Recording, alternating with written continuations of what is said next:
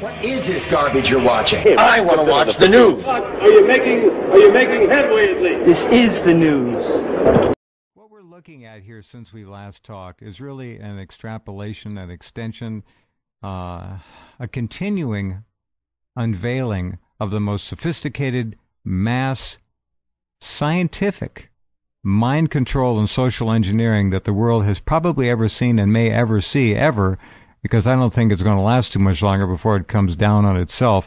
But the media, you remember when it was said that the Marshall McLuhan said the message is the media or the medium.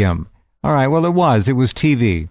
And just as some people were beginning to grasp the overwhelming power and influence and psychological, emotional, mental, spiritual subjugation of that media, TV, along comes the Internet, which I think geometrically takes the issue of mass control and influencing that much farther. And then we can, of course, stir into the pot, that cauldron of hell, cell phone radiation, electromagnetic fields, which literally drown us. We're living in a fishbowl. 150 years ago, there was no EMF to speak of, except for a few lightning strikes and maybe something from space that dropped in now and then.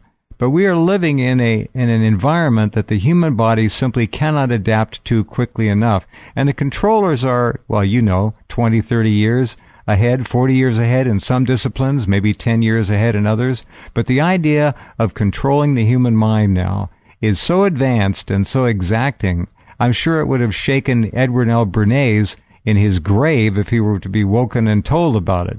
I mean, it's just amazing what's going on. You see that as well as anybody.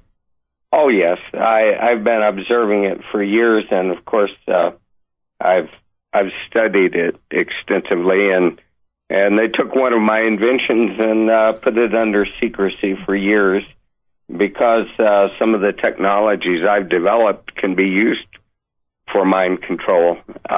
They can also be used for the greatest good that the human being has ever seen. That's always a two-edged sword, when you develop. The human being will never see in this case unless the planet is completely turned over and retooled to put good on the throne of evil. And I don't see that happening anytime soon, although I'd love for it to happen. I don't mean to sound negative, but it is what it is right now, and we are in the hands of people who do not particularly care about the value of human life, happiness, integrity, or anything else.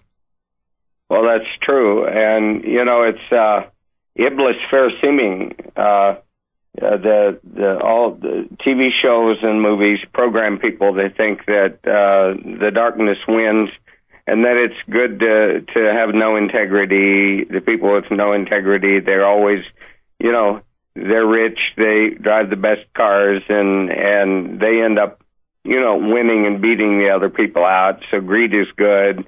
And then greed wins. Greed is good, and that message goes in on several levels. And remember, it is also being enfolded and embedded into the subconscious through these technologies we've briefly mentioned. We'll get into that more as we continue.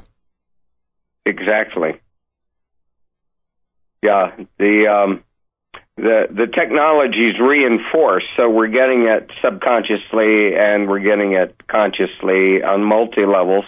The TV sets, scan rates, and, are designed to put people into, alpha states or below, and hypnotic trance, and then they've got the modulations coming from the Wi-Fi towers, and the modulations coming in through subliminal programming on the TV sets, and then also through the power lines. There's plenty. Now let me say one thing, and then I would like you to please tell us that anecdote again. That is a classic, and it's crucial, and it was many years ago. Now, the idea that the human mind is an electronic organism, an electronic machine, is certainly not what most people envision. They think we're chemical first, what we eat is crucial and all that. It is crucial, but we're electrical first and chemical second.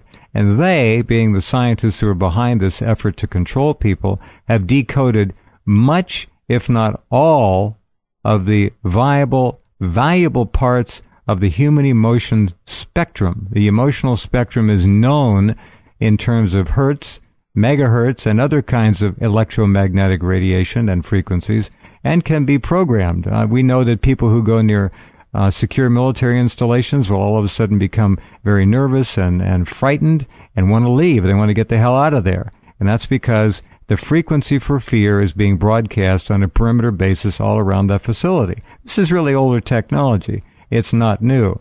Now, what Pat just said is critical. We all know about cell phone towers. We know about the Gwen towers. We know about satellite applications of electromagnetic fields. We know about the HARP program to pump up into the ionosphere tremendous amounts of electronic energy and then use that to beam back down specific and selected frequencies which can affect small groups or large groups of peoples and populations. But there's another main platform, a main venue, that these kinds of frequencies are actually placed into the human mind at very close range, and it's called the power grid. And Pat was the first one that I ever knew to figure it out. So tell us that story about how those nice, friendly 60 hertz wires in your walls and your 60 hertz powered electronic devices in your home can have a dual purpose at the very least. Well, John Lilly was a good friend of mine. We worked together for the Navy on Dolphin projects, and John Lilly developed technologies for bypassing the mechanisms of the human brain that resist programming. And he developed, I'll tell it this way. My friend Adam Trombley was also a friend of John Lilly's, and he was in Hawaii looking at the power grid, and there are signals coming in the power grid that have some ultrasonic waveforms and certain wave shape, and so Adam was looking at this grid on the power line, and I was. He went over. He went over to Lilly's lab, didn't he? And there was a screen showing a waveform. Wasn't that the way it went? Lilly walked into to Adam Trombley's house, okay. And Adam Trombley had the waveform up on the screen. I see. And John said to Adam, he said, "Oh, you know about my waveform?" And Adam said, "What are you talking about?" And then Adam said, "No, this is coming in on a power grid." And then John Lilly said, "Oh, so that's what they're doing with my waveform, the Lilly wave." And if you Google the Lilly wave, you'll find just one reference to it. But basically, it's a waveform that enables you to bypass the resistance of the human mind and program the brain. And you can transmit fear, you can transmit any emotion, any kind of information you want on the Lilly wave.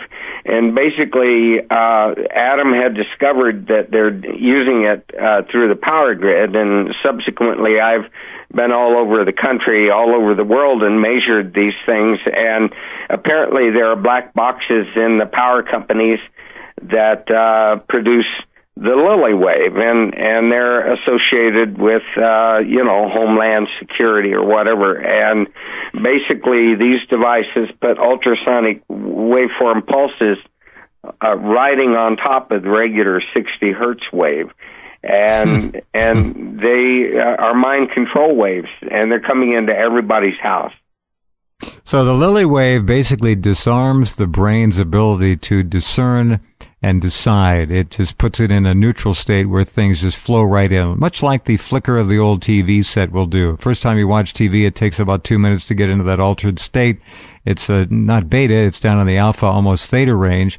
You become really a zombie, and then after the first time, it's a matter of seconds. The second time you watch television, you're taken right into that state where things can pour right into your subconscious mind. So the Lilly wave was used first to disarm the mind, and then your theory is, and Lilly's, and I'm sure Adam's as well, is that the Lilly wave was then piggybacked with any kind of known decoded electronic signature that would cause a reaction in the human brain and consciousness. Fascinating. Well, that is correct, and we know the signatures for every emotional state. The signature of fear, the signature of bliss, the signature of anger. All of these signatures are very easy to duplicate, recreate, and you can, disarm with the Lily wave. It goes right in, and then you put whatever you want in there, plus whatever subliminal programming you want. You can create unrest, you can create civil unrest, you can create riots, you can do anything you want. And the amazing part about it is it can also disarm the brain to the extent that the other platforms, cell towers, the Gwen towers, HARP, can also pump up and pump out any number of electronic frequencies that will then have a free ride and entree right into the human mind en masse. This is not just an isolated issue. It's an amazing thing to consider. We are under such control and influence that the average American, the sheep, will never figure it out. Here's a little piece on the Lily wave and why it is the wave of choice, the waveform of choice. The goal was to find an electric current waveform with which animals, that can be us, could be stimulated through implanted electrodes for several hours per day for several months, without causing irreversible changes in the threshold by the passage of current through the tissue. All right? Many waveforms, including 60 cycles per second sine wave current, could apparently be used safely for these limited schedules of stimulation. They could not be used for the intensive long-term schedule of chronic stimulation. Electric current passed through the brain can cause at least two distinct types of injury, thermal and electrolytic.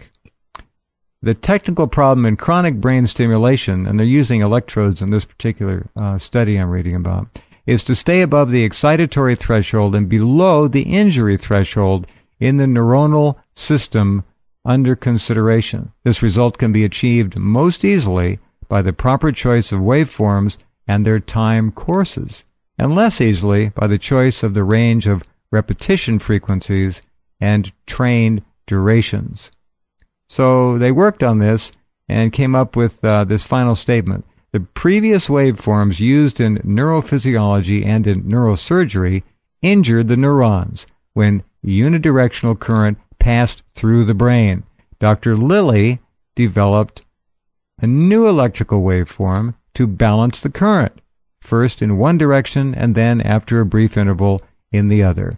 Thus, ions moving in the neurons would first be pushed one way and then quickly the other, stimulating the neurons and leaving the ions in their former positions within the neurons. This new waveform was called a balanced bidirectional pulse pair, or the Lilly wave. Now, what we're talking about here is the Lilly wave has been introduced and basically piggybacked on 60 hertz AC, which is in every home, every office, every building.